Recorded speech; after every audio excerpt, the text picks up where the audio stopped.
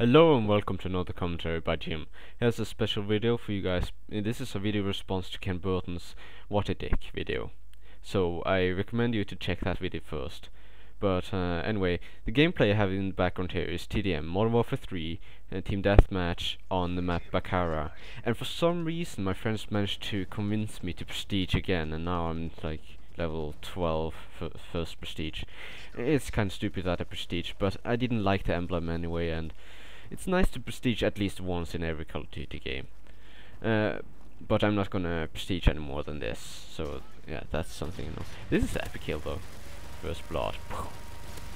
But anyway, what I wanted to tell you about is I started getting emails from a woman. Actually, the reason why I got emails from her was that apparently she found me on the website roosterteeth.com. This is a website for like achievement hunter and stuff like that.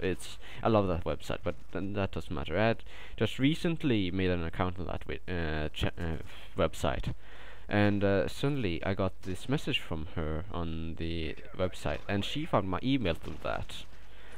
And her first email, like, she went into depth on her very first email. That was quite hilarious. Oh, look at this fail. Bam, died. There's 2 bloody claymores there. I didn't expect that. But anyway, she sent me an email telling me that she was apparently her father was rich. He owned a diamond. What is it? Oh, I can't. No, diamond. Yeah, he owned a place where you could dig up diamonds. Basically, I can't remember the English word of it, but that doesn't matter. So basically, what she was telling me was that her father owned a diamond thingy. Yeah, I'm repeating myself. But anyway, and she wanted to get out there because her father was recently killed. She is convinced of it that he was killed, and that was because of the diamonds. And that sounds pretty plausible, doesn't it? Like someone kills other people in Africa over diamonds. Yeah, that sounds pretty plausible to me. But anyway, and she said she wanted out, and she liked me. This is the first time she's speaking to me, and she said she liked me, and she wanted to marry me for some reason. Like, she didn't care who I was, she just wanted to marry me so she could get out of the country. And I have to remind you, I was 15 at this point. Like, I think I was around 15, 14. Yeah, 15, 14 years old. And, like, a African woman that's 23, 25. She wanted to marry me. And she was trying to lure me with diamonds and everything. She just wanted out of the country and she didn't care about the diamonds. And oh my god, this sounded so awesome, you know. I was gonna get rich, I was gonna get laid, I was gonna get everything. Teenage boy's dream, you know.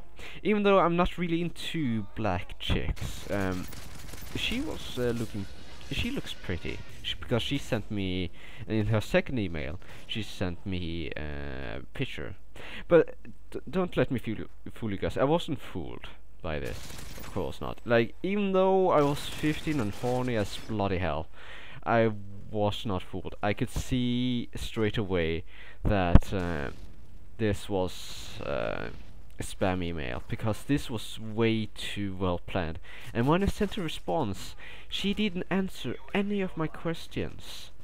And I also told her, hey girl, I'm actually 15, so I can't really marry you, and stuff like that. Like, and yeah, that basically would have stopped anyone sending emails. But she kept on sending emails. I got like 5 emails from her, and every email had a new picture of her. And this was getting like kind of crazy for me.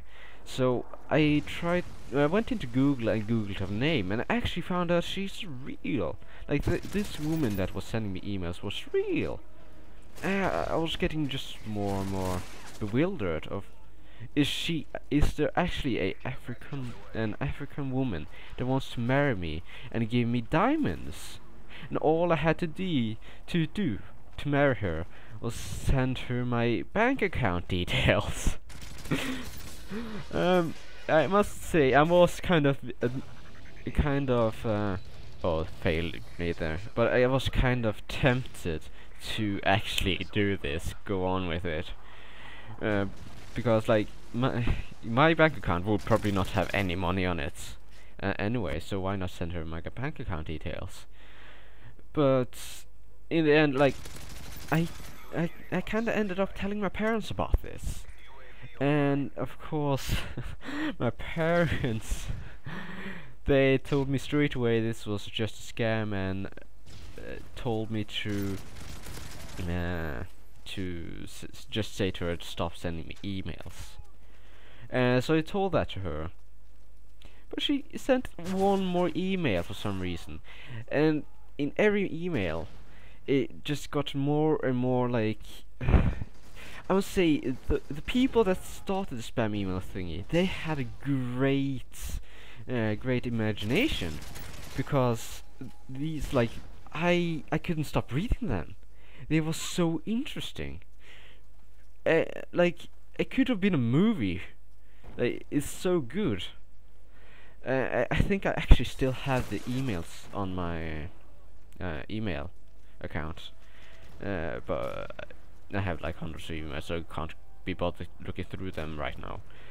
But anyway, it's amazing how much people go through just to scam one person of for money, and it doesn't need to be much money either.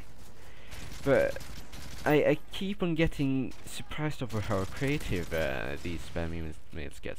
There's another one where there was like a 2-hour video I got once from a site.